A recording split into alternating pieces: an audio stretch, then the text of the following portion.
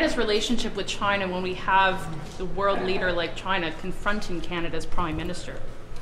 Well, like I said, I was not there, so I just saw the But you've seen it, you've read it. What do you make of that confrontation? Well, listen, again, you would have to ask someone who was there to assess what was there. But what I saw, at least my take, is the Prime Minister speaking clearly and loudly about making sure that Canada's interests are well registered by the Chinese leadership. That's what I saw when I saw the image of the Prime Minister, is him making the case for Canada and saying what is unacceptable. What I'm pleased about is that the Prime Minister standing up, as he always does for Canada, and standing up for our position and saying that, as I've seen in the press report, that we won't tolerate these type of things with respect to interference. You talked about industrial espionage being an issue, but what about the issue of China infiltrating our democracy? I mean, in terms of, the Prime Minister was standing up about meddling in our elections.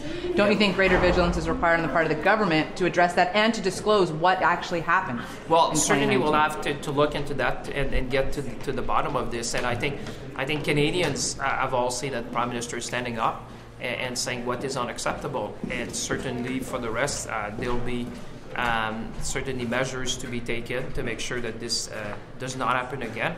And I think the bottom line of that is more vigilance. I mean, we see these events coming up, not just in Canada. That's not just a Canadian issue. We see that around the world, and I think we need to interact with eyes wide open. That's what I would say.